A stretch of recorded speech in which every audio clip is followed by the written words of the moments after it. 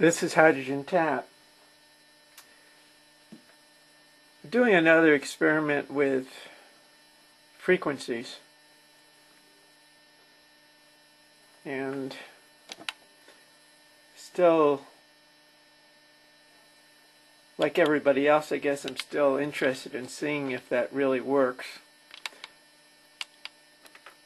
I have this double coil here that I'm running the frequencies through first, and I'm taking the back EMF off of that and running it to this bridge, and then taking that and then running it to the two plates.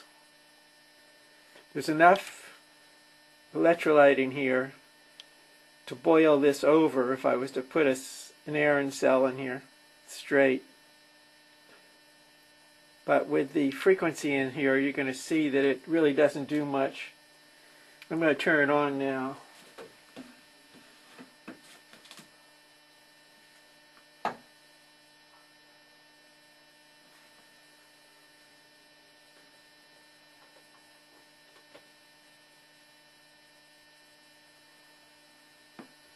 We've got 9 amps, 9.95 amps going through the battery, and it's pulsed in the megahertz range. I'm going to bring it back to the kilohertz.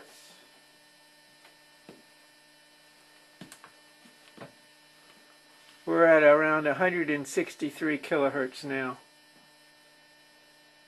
and you'll watch it clear up a little bit.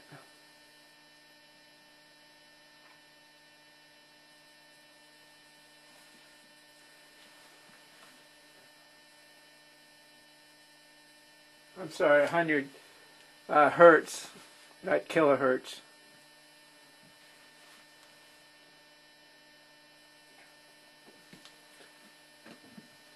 Now we're at the kilohertz.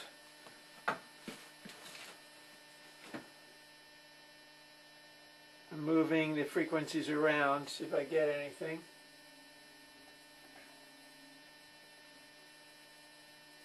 It's around the 22 kilohertz side, still nothing.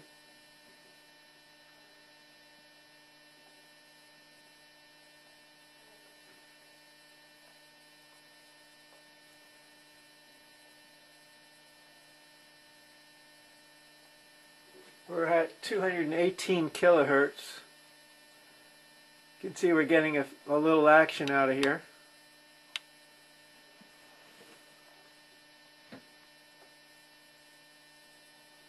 I'm going through the frequencies here.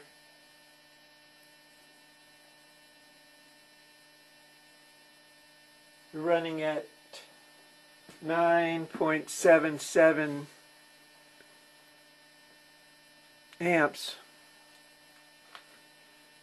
at 218 kilohertz.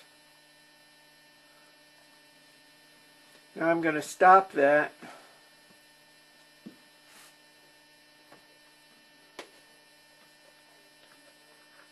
and let it cool down for a minute. What I'm going to do is run it directly off the battery.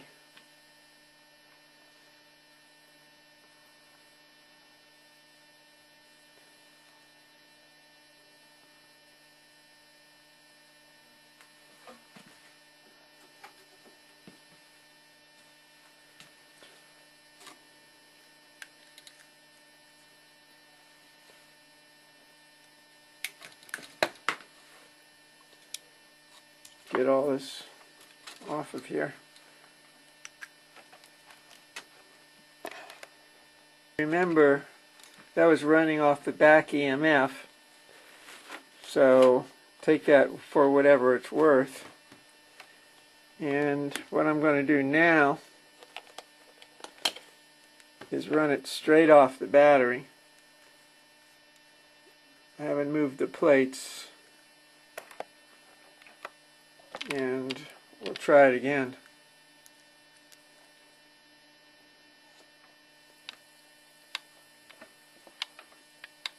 That's the, what you're looking at there is the amps. As you can see,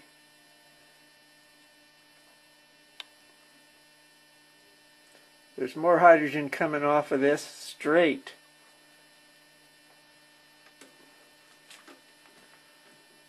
than on that frequency.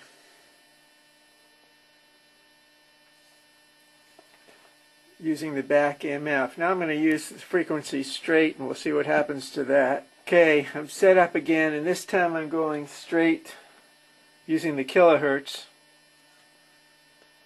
And the meter is not going to be very accurate in this case, but we'll still see what happens to the hydrogen side. I'm at 2 kilohertz. We're going to turn it on now.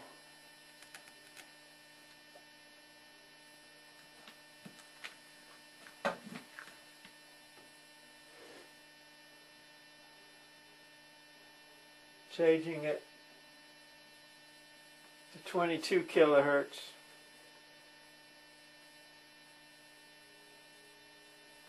Changing it to 218 kilohertz.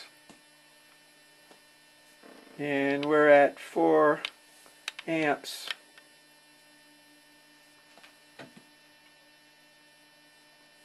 That's at 218 kilohertz.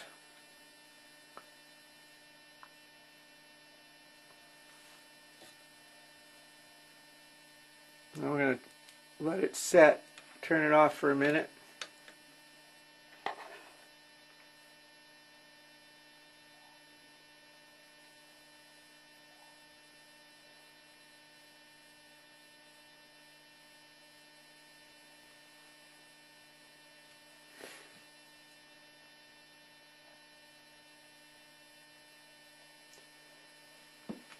Anything that's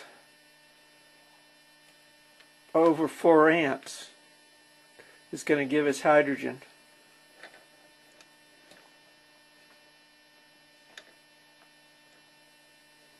Okay, it's settled down. And what I'm going to do is change it to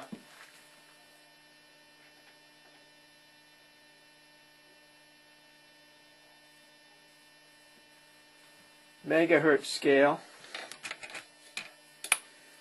Turn it on again here.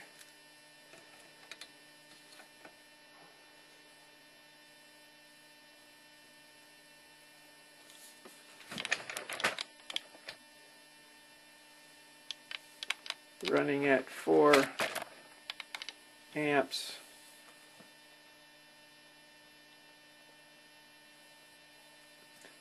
Okay, before we get too interested in this, I'm going to turn it off. Okay, it's cleared up somewhat. Now I'm going to run it straight. No frequency.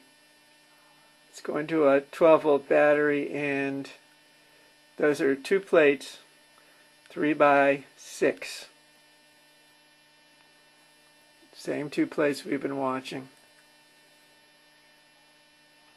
3.94 amps and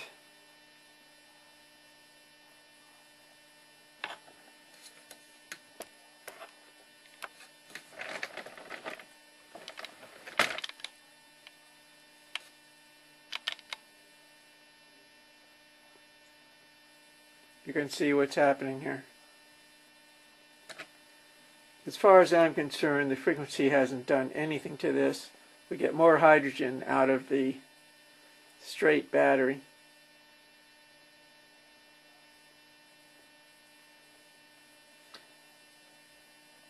I'm going to take a reading on the battery in just a second.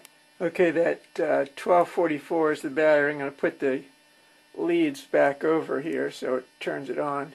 You can see the voltage drop. The battery 11.78, that's across the plates. The 4.13 is the amperage. This is straight battery on a 2-plate iron cell. That's 3 by 6. That's laying on the side. And you can see